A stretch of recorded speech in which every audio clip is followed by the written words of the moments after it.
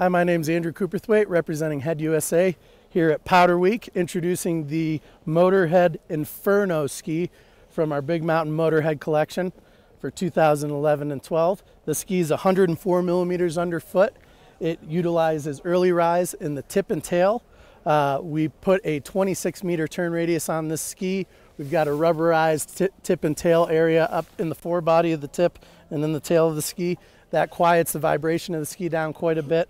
Incorporate that with extra durable ABS sidewalls and a wood core sandwich construction, and the ski's bomber all the way around.